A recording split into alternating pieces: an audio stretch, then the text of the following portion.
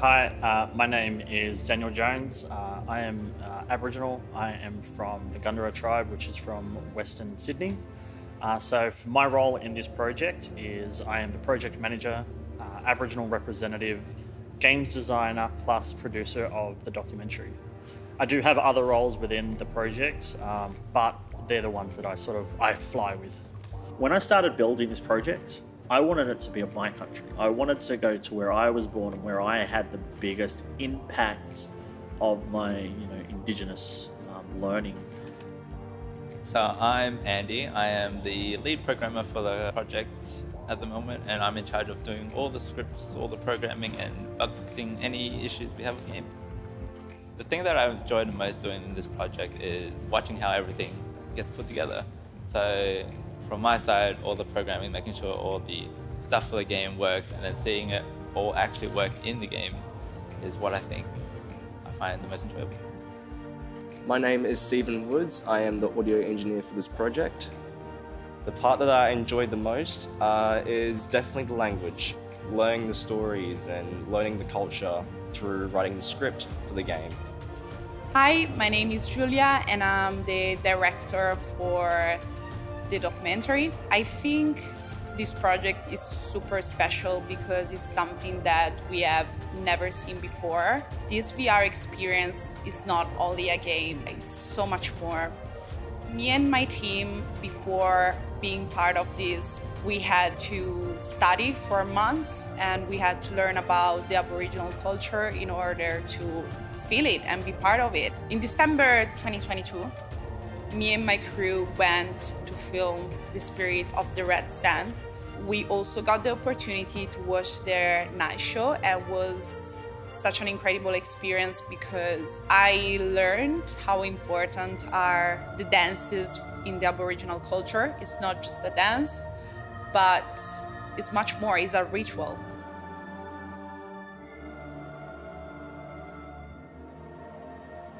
When you first start into the game, you pick the tribe that you're at. For us, we're looking at a dialect instead of country, so we're doing the Yagara dialect. You pick that and you get taken into the top of a mountain, which we're using as the Toowoomba Ranges or Mount Cootha, things like that. And you get to pick your totem.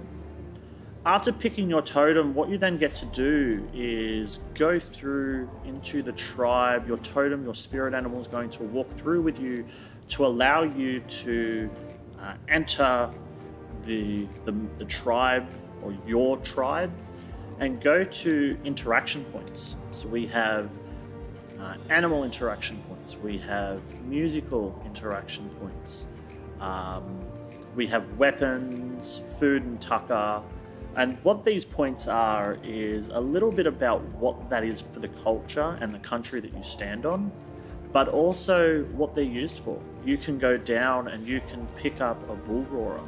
You can swing it and listen to the sound, but also have your totem stand behind you and tell you exactly what it's used for. My name is Bill Bonner. I'm a Yagara man of the Yagara Nation. Totem is very important. Totem is something that's left down by ancestor to ancestor, right? We have a couple of totems, and we have the red-bellied black snake. I walk through the bush, and when I'm walking through the bush, I put my foot down, and this red-bellied black snake stood up, but he didn't have a red belly, he had a red head. And he looked at me, and I looked at it, and then it dropped and it went. And that was twice that happened to me when I was doing archaeologist work. There's the West Eagle. He's the one that goes out in the ocean and then comes back, right? And that's one of our totems. I first seen an Indigenous painting. It was about the rainbow serpents. It's from a tribe over in Western Australia. It wasn't until I was actually sitting on the balcony up at SAE and I really sat there and I thought of what I could do for my final project. And making that painting into a VR game, I found it very easy to sort of see myself. And that's when I started writing the idea of how I could take dialect and turn that into a video game. And that's where Ngutana Mob really began. So my country is the Ngutana tribe. I spoke to elders down there and I said to them, I said, look, what could we do as content creators help with Indigenous culture, community and language? They turned around and said, no, can't make a game about that. The games can't be done. But what we ended up doing was we found an experience like no other. Looking around at other places, there was nothing like this ever made. There was nothing that was this in-depth and thought of other than some AR sort of technology at museums and other cultural centres.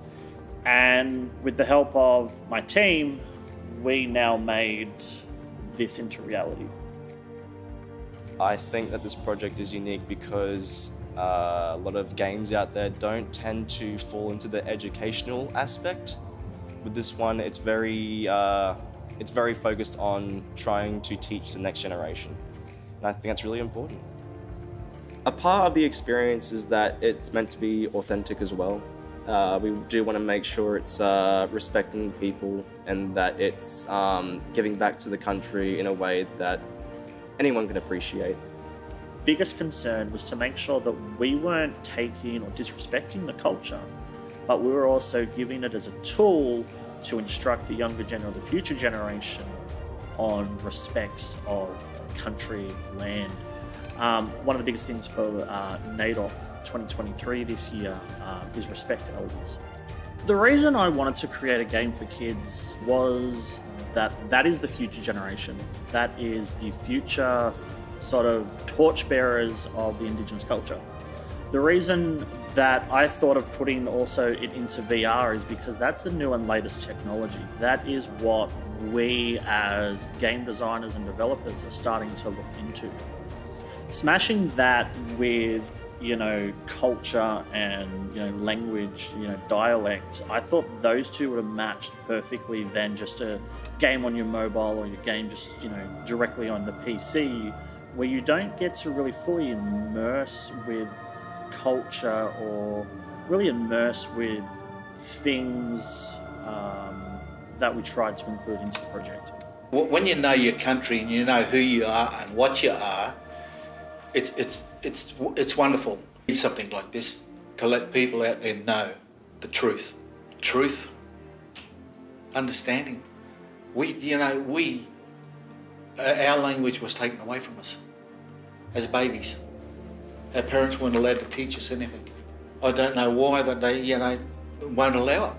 So why can't we, as content creators or elders or anything like that, get up and say, well, it's time to bring our language back. It's time to start teaching our future generation that language. It's time now to say, well, we're going to teach you this. It's not going to teach you, a different country's language in schools like they do. Let's learn the traditional language of the country you're at. Because we're doing a dialect, we're not doing just a singular tribe. Which, for a couple of, people within the project, have to learn that we're not doing this tiny little section. It's a bigger, broader thing where I can't just go to one area and say, hey, I'm doing this game, I'm using the Yagara dialect, can I do X, Y, and Z? I actually had to go to different TOs, different elders, and get the permission and approval. When you know your country, you know who you are and what you are is very important. Many of the building that we had to use, or the weapons and all that, we had to make sure we were culturally appropriate. We had to make sure that we were abiding by the Indigenous cultural law that we had, but also making sure that we can get the full fun, entertainment and experience that an Indigenous person or a non-Indigenous person can get to learn the project. We wanted to keep it true to the roots of the culture, and the people that we are trying to support, we want them involved, and we also want to show them off to the world, give them their voice and their image. What I loved about the voiceover work is the fact that I met some pretty interesting and wonderful people. Like, for example, Kelly, who is on board with the project, helping us out. She has been amazing. Hi, I'm Kelly. I'm a proud Wiradjuri woman from New South Wales. My daughter has autism, and she uses things like the games and the virtual reality to go into a different space, and it helps her relax. And I feel like this game, when I seen it, was definitely something that I feel that would help her grow both educationally, mentally, spiritually, and help her connect with her ancestors that we can't get to every day because we're living in the city. I identify with gaming as a skill to be able to communicate with my children. I think it's a really good tool for the kids to be able to communicate with the land and the culture if they otherwise can't get out to see it. Like, if you look in the world of autism, like, they use VR on a daily basis, which is why we originally purchased ours. And we use it for educational purposes. So I write the script for the dialogue. So whatever you hear in the game, that's just written by me. And I think that process of learning and applying it to the product makes it a really good learning outcome. Like, I've learned a lot and I loved it. At the end of the day, and at the end of this project, my biggest hope is that this project doesn't end here in the Yagara dialect. It doesn't end in the Brisbane 5 tribes. It goes off to other dialects, and we build this for an Australian national project. And each dialect can have their own level. Each dialect can have their own cultural aspects, and each community can come together under one umbrella sort of uniform and say, this is now the tool to teach Indigenous languages in schools. Thank you so much, guys, for following the Ngutana Mob in this incredible experience. We really hope you enjoy the documentary and also the VR experience, and we can't wait to go further with this project in the future. So thank you so much for your support.